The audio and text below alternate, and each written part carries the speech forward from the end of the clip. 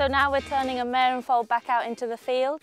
As Vicky gets closer to the gate, I'm here opening it for her so she doesn't have to deal with mare and foal and the gate. I make sure that the surrounding area is safe, that the other horses aren't around. And as she comes in, she'll make a U-turn towards and face the fence. We do the U-turn because it's the safest way for us as handlers to let go of the mare and foal.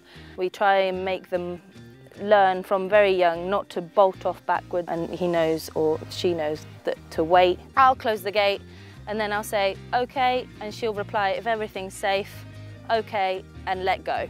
And then we walk towards the fence line, stand back, and they can run off and be happy.